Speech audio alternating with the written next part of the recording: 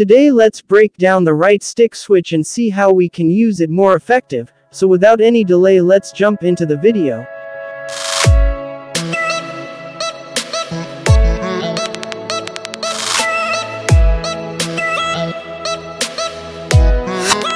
We have two types of player switches. One, the L1 switch, which is the main. You just tap the L1 and the game switches to the nearest defender near the ball.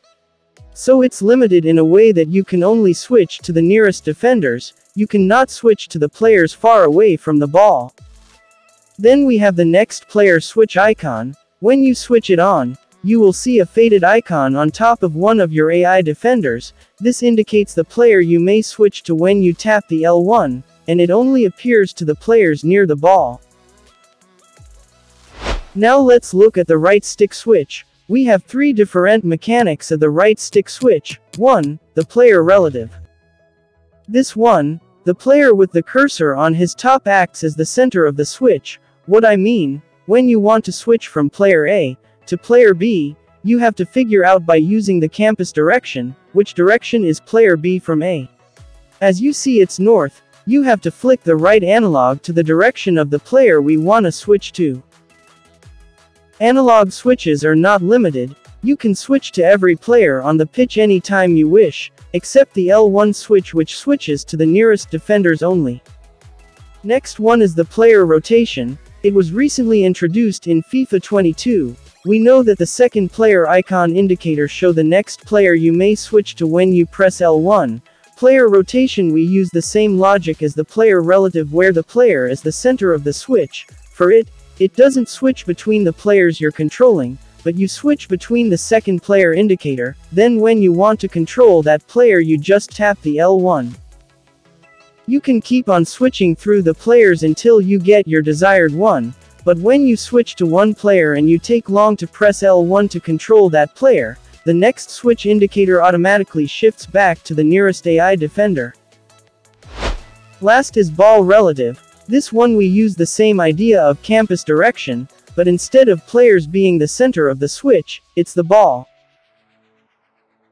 Like here, if it was player relative where the player is the center of the switch, so when I flick the right analog to this direction from player A, it should be switching to player B, but it's ball relative, where the ball is the center of the switch, so when I flick to that direction, even though there is no any player in that direction, but the game chooses the player likely in that direction, so I switch to player C. Between all the three, typically I recommend you guys to use player relative. Ball relative is pretty hard to use as the ball moves fast. Player rotation is pretty confusing and it makes your switches very slow. So using player relative, let's see how we can use right stick switch more effectively in different ways. Right stick switch mainly is for stable player positioning in the following ways. 1. Cutting far passing lanes, where the L1 switch is limited to control defenders who are not near the ball. Take a look at this example. Here I loose the ball, so my opponent is preparing for counter-attack and I'm expecting him to rush. I know he will look for his strikers, he takes a pass and I immediately realize his two strikers open.